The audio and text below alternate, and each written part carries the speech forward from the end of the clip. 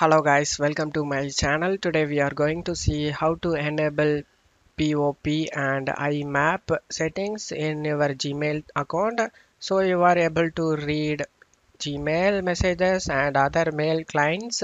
I show you guys how to do that.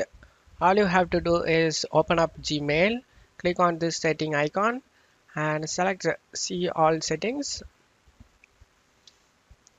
and now you just need to select forwarding and POP IMAP.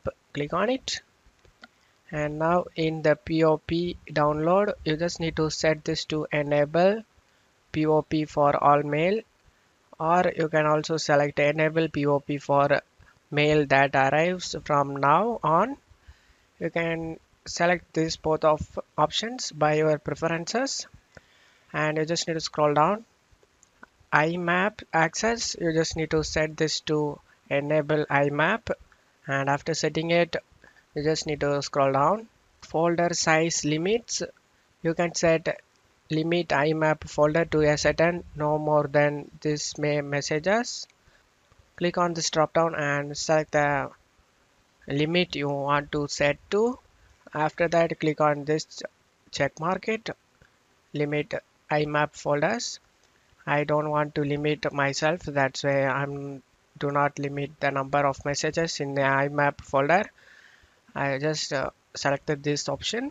After doing changes, select save changes for this, and we need to verify it's you to continue. Click on continue.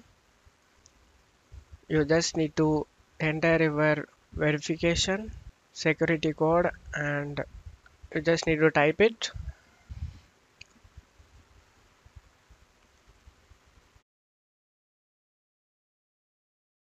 After confirming your verification code, the save changes take effect, guys.